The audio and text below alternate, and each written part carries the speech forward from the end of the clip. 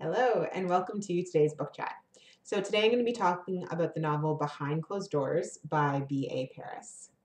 And so, when I picked up this novel, I knew absolutely nothing about it. I picked it up because I had seen it on the Goodreads Reader's Choice nominees, and Kindle sent me an advertisement for a good deal. And I figured, hey, let's go with that. Advertising works.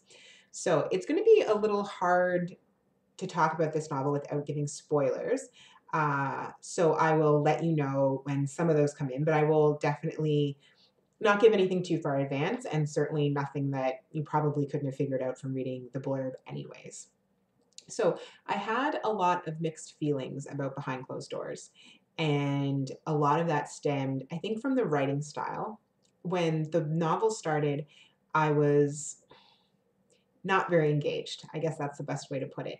The writing seemed extremely simplistic. It seemed somewhat unbelievable. The dialogue was really bothering me. It felt very forced. And I was tempted to put it aside, but it takes a lot for me to put a book aside. And the fact that this novel was nominated, I thought, you know what? I'm going to keep on trying. And about halfway through, all those thoughts that I had about the novel switched. And it felt almost as if the writing style switched. So I believe that it was intentional by the author.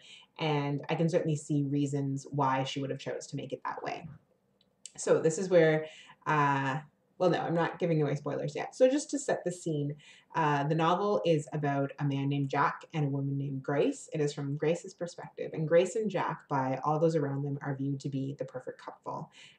Jack is suave and successful, and Grace is elegant and hospitable and doesn't speak her mind for the most part, which makes some of her friends wonder. So, this is where some of those spoilers come in. This novel deals a lot with, I mean, domestic abuse is too simplistic a word. Domestic slavery is more what you would call it. And it looks at a situation that is terrifying because it's possible. And earlier on in the novel, I wondered, I think part of what made me not embrace it is it seemed so unbelievable, but as more of the story unfolded, I realized the ways in which this situation could happen. Grace had a sister named Millie who had Down syndrome, I believe, and her love and devotion for her sister was what enabled Jack to take advantage of her to such a degree. And again, I won't go too deeply into that. But the novel really looked at the ways in which outward appearances don't necessarily reflect inward circumstances.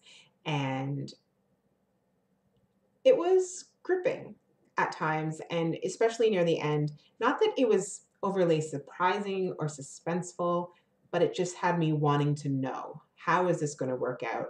Um, there was nothing too surprising about the ending outside of, no, it wasn't too surprising, but it was satisfying because it seemed plausible and it seemed possible. And I was definitely rooting for this character and loved the way that Paris showed her from being seemingly weak and seemingly accepting of her fate to someone who was able to step up and do what it took to save not only herself, but her sister.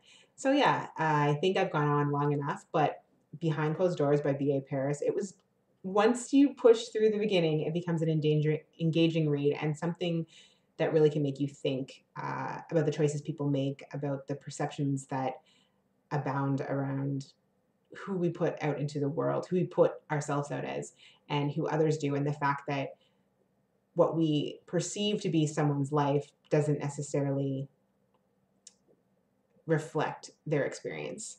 So yeah, hopefully that was intelligible. I feel a little mixed about this book at points, and it's hard to, as I said, speak about it without giving too much away. But Behind Closed Doors by B.A. Paris. If you want to check it out, you can head over to my website where I'll put links for you to get more information. And you also can sign up for my mailing list and get the first two books in my women's fiction series for free. These books deal with, I think, really human characters the thing that readers have said the most to me about them is that they feel real. They feel like these women could be your friend, your neighbor, your sister, and sometimes yourself. And that is something that I did see a little bit in B.A. Paris's novel. I could see how a woman in Grace's situation could, life situation before she met Jack, get into a situation where what happened in the novel happens. All right, so check it out, charlenecarr.com, and have a wonderful day.